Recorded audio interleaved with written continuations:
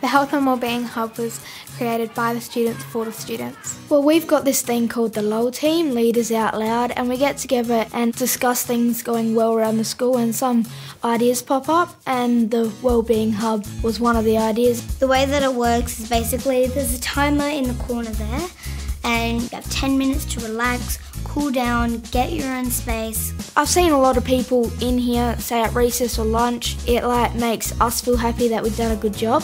You don't see as many people crying or upset around. It's amazing to think that the Health and Wellbeing Room has already made such a difference. The whole school's calmer, I think. Especially when I'm on yard duty out here in the courtyard. I found a distressed child and I can say to them, do you want to come with me and go into the Wellbeing Room? The Good Guys is really passionate about strengthening local communities, and we're also really passionate about enhancing the lives and wellbeing of children. Congratulations, Burton Primary School. You are the Good Guys Super School for 2016.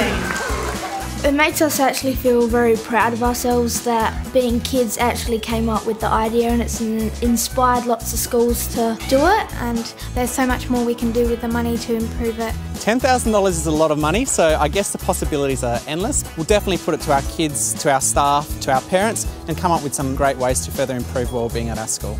Well, congratulations from the Good Guys, Burton Primary School in South Australia, for being the first super school. Thanks, Good Guys.